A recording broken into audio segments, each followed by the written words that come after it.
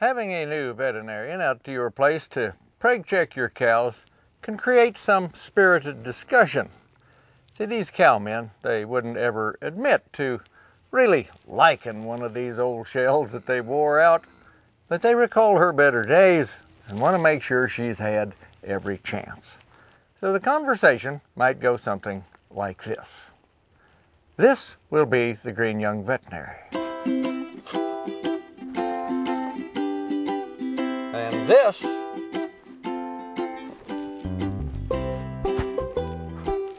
will be the experienced cowman. What's the story on that good old cow? Well, she's sort of gimpy on the left hind leg and her breathing's kind of fast. Shoot, I remember when she was born. It wasn't that long ago. Well, somebody bobbed her tail last year, but well, I guess you ought to know. You bet your life I know that cow. She's a good one as I've saw.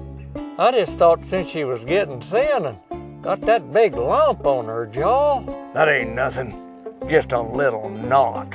Yeah, but one eye's blue, and she lappied her calf, and she ain't got a tooth in her head. Listen, kid, I remember that cow. I even milked her for a while. Sure, but she's got a swing bag and one big tit and skin like a crocodile. Kid, you gotta admit she knows the range and every water hole. Well, I hate to tell you she's open now and these prolapse stitches won't hold. She's nothing to me. Don't get me wrong. I know she's getting old. Well, you're the boss, and if you want to keep her, whatever you say goes, but if it is me, I'd cull her fast and never shed a tear. Well,